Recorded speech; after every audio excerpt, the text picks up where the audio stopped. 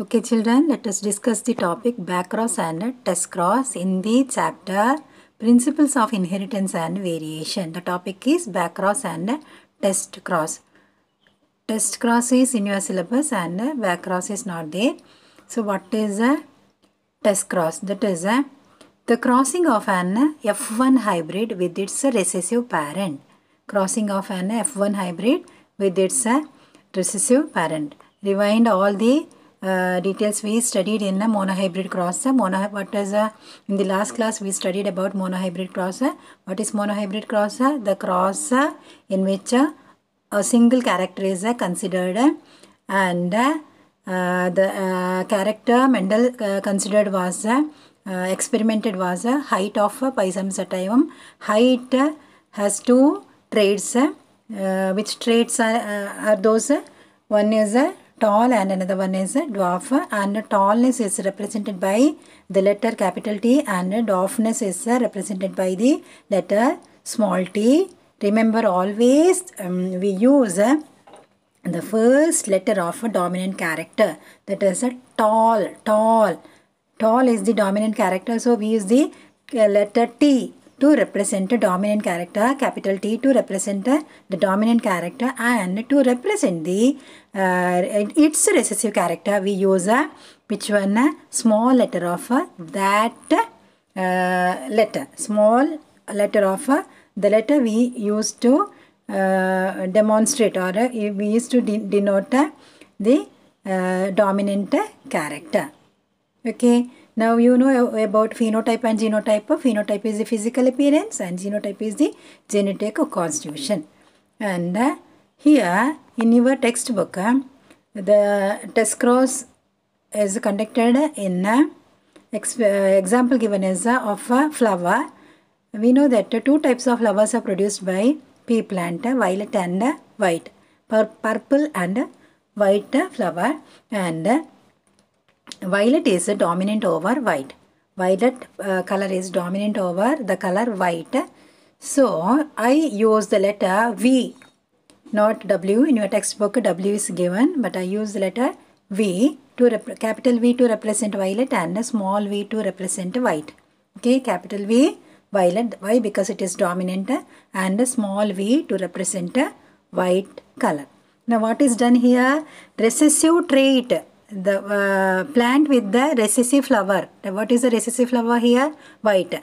That means the plant bearing white flower is crossed with the plant bearing violet flower.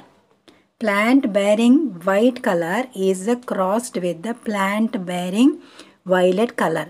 Now what we have to find out? Whether the violet flower is a homozygous or a heterozygous. Now suppose we are assuming that the flower, the plant having violet color is homozygous. Homozygous condition. What is a homozygous condition? Having both capital V and capital V.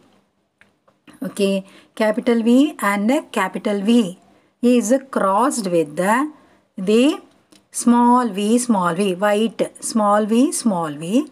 Then which are the gametes formed here?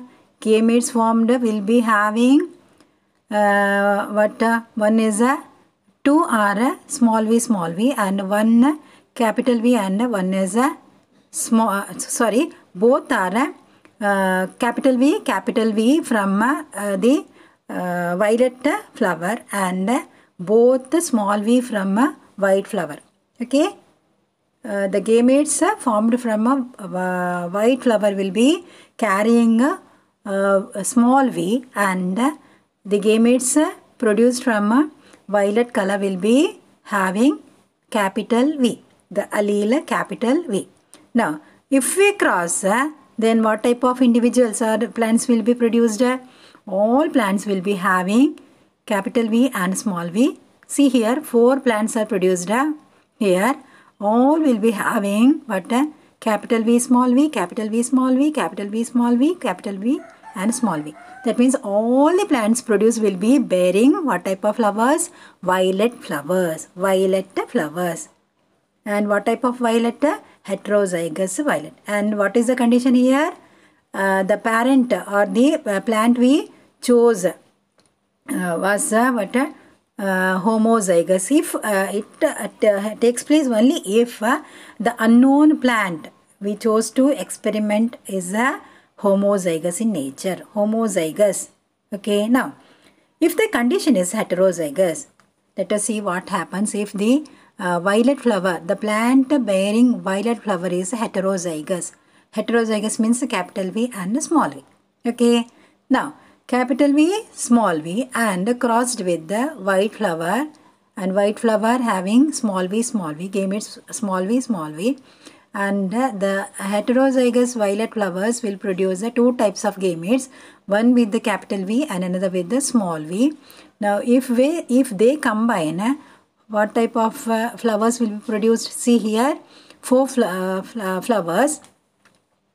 One capital V combines with the one V producing capital V, small v, and the same capital V combines with the another small v, forming another flower bearing capital V, small v, and the small v of the small v gamete of the violet flower combines with the small v gametes of white flower, producing two white flowers bearing small v, small v, small v, small v. Okay, 4 flowers.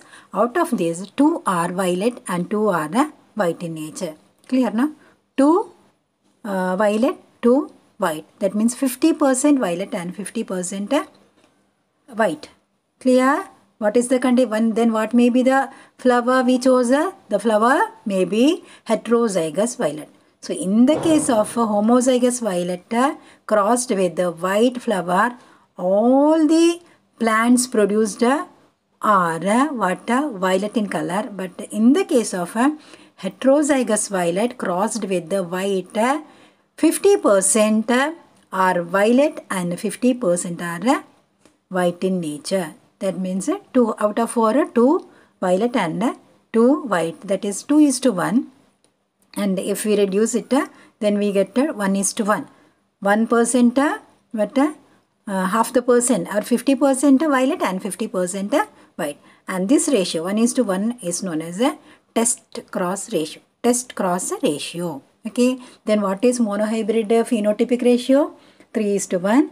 And then what is monohybrid genotypic ratio? 1:2:1. Okay. Now, what is the significance of this? What is the significance of test cross? It is to know about the alleles. Okay, what type of alleles are present in the unknown plant, and so that it can be used in agriculture. And by using here, we can know that if only one type of allele is found, then we get only one type of plant. And if both the alleles are present, we can get varieties of plants. Okay. If only one type of allele is present, we can get only one type of plant.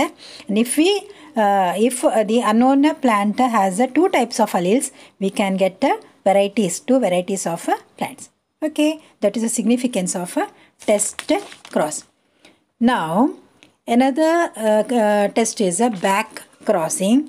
Now, what is back crossing? Crossing the hybrid with the any one of the parent, not recessive. No need of a recessive condition here. The crossing of a hybrid with any one of the parents is known as a back cross. Okay, crossing the hybrid. Okay, child progeny with the any one of a parent, either dominant or recessive. And to achieve, why is it done? It is done to identify or get the breeds closer to parents. Okay, to get breeds or individuals closer to their parents. Okay, and in animals also back crossing is done, and in animals the back crossing is known as a top cross.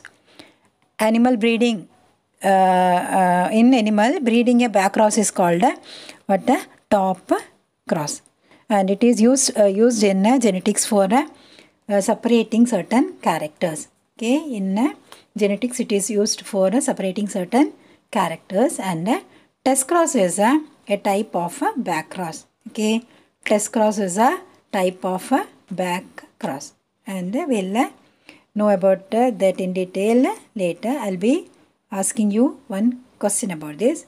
See, every test cross is a back cross, but every back cross is not a test cross. Justify. Okay, every test cross is a back cross, but every back cross is not a test cross. Okay, justify that. Okay, I stop here and we will meet in the next